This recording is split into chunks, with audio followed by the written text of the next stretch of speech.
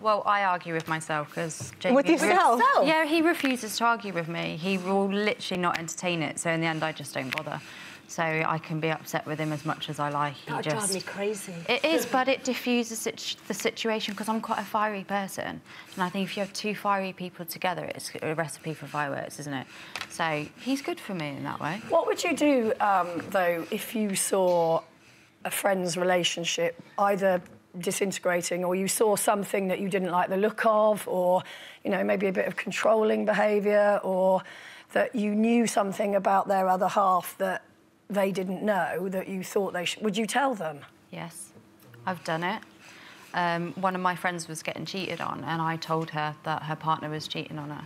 I just put myself in her situation. I thought if that was me, I'd want to know, and I couldn't have my friends knowing something like that and me not knowing. And how did she respond? Well, we fell out and we never spoke again. No, see, that's the problem. But I'd do it again. I'd want to do it, but I think I'd probably send an anonymous letter or something.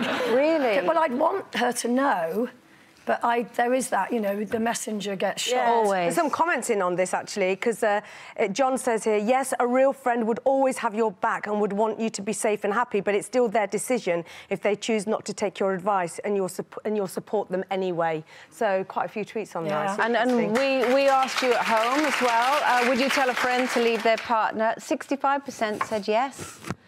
You would say something. Didn't say whether it was anonymously or not, whether it was that's a good idea, doing it anonymously. OK.